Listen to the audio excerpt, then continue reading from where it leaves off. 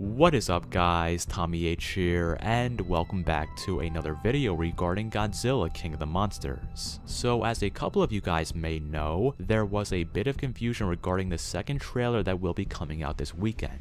Essentially what happened is ScreenRant.com got word from Warner Bros that there will not be a trailer this weekend.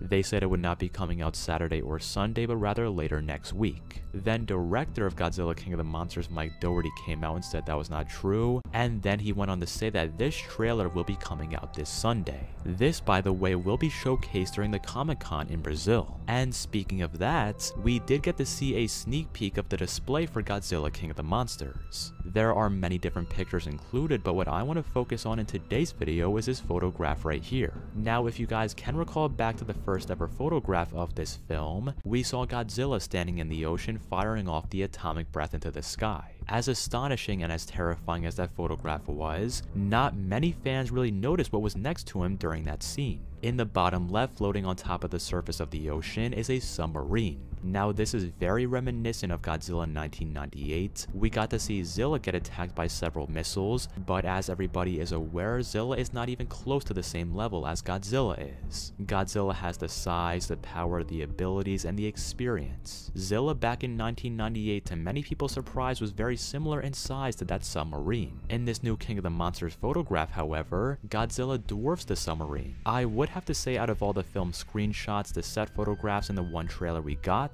this is by far the most terrifying shot we ever got. Being deep down into the ocean regardless of who you are is terrifying enough.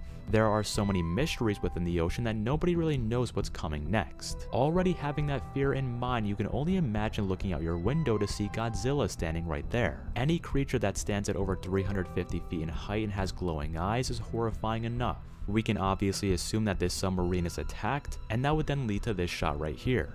Now keep in mind, just because we are getting this sneak peek does not mean that this exact shot will be showcased in the film. It may very well be a depiction of what's about to take place, but honestly that's good enough for me. And correct me if I'm wrong, but the Godzilla panel looks to be inside the submarine itself. That just makes it a bit more terrifying and realistic for the fans. But in your opinions, is Godzilla staring at the submarine underwater the most terrifying shot we have received so far? And do you guys believe this will be topped during the second trailer? Write this all down below, and if you guys are new to the channel, subscribe if you want, and if you enjoyed this video, leave a like, and have a nice day.